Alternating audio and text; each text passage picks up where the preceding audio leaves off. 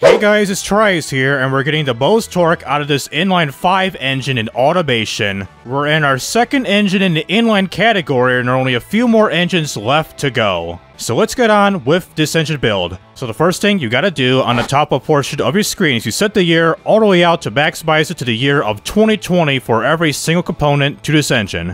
And after you selected the Inline 5 configuration, you may choose any block material that you may choose from. I'm gonna select magnesium for the sake of weight. And for the bore and stroke, like always, is you set this, square this off to 120 millimeters each for the bore and stroke to get the engine size to 6,786 cubic centimeters, or rounded up will equal to 6.8 liters, with a dual overhead cam 5 valve, and again, whatever head material that you may choose, I'm going to choose aluminum silicone, again, for the sake of weight. And for this quality slider, as you see right here, for the open beta branch of automation that you have to enroll in, is you set this to a +15 for everything. No matter it's for the engine block in general, the top end, bottom end, turbo, fuel system exhaust, for everything. For the balance shaft, we're going to be using a harmonic damper to reduce the chance of the crankshaft exploding, but it's not going to like 100% eliminate it. For the crank conrods and pistons, we're going to go for the strongest materials as possible. So for the crankshaft, we're going to be selecting the billet steel crankshaft, and for the conrods, we'll be set to a lightweight titanium, and the piston set to a regular forged. For the compression, like always in version 4.2, set this to an extreme level of a 15.0 to 1 ratio, with the cam profile set to a 52,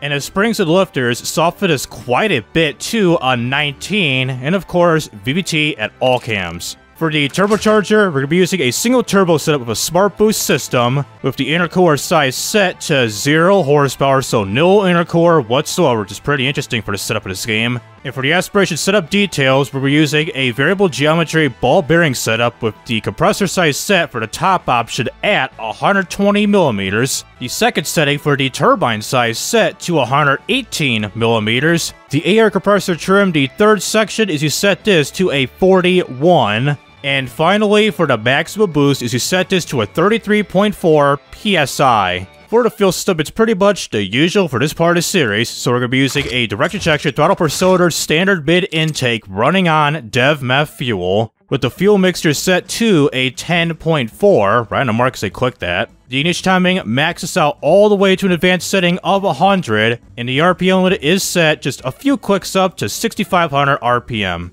And finally, for the exhaust, all this good stuff, so we're using a turbocharged racing headers with a single exhaust, with the exhaust diameter set to 190 millimeters, which equals to 7.5 inches. And of course, no cats, no mufflers, bring the quality up. And we get the final horsepower rating of 2,554.5 horsepower at 6,200 RPM. And the highlight of the video is the torque at 2,338.6 pounds-feet of torque at 5,000 RPM. And looking at the pistons and the conrods, we're at 99% stress being applied with these two components. But fortunately, which I'll show you in a little bit, the engine does run just as fine despite these two components about to explode up in here. And in BeamNG, the engine will run to a certain extent, but do be careful, it's going to overheat later down the road. So for this part of the video, I'm going to be here what this engine will sound like, and I'll cycle through the main important graphs, starting with this power torque graph, to the torque and boost, the torque and efficiency, and power and efficiency. After showing all those main important graphs, I'll show you the engine as is by doing some fake gear shifts for a little while, just rev this bad boy for a little bit, and we'll end off the video right there. So bring back the graph visibility and give you a hear of it right now.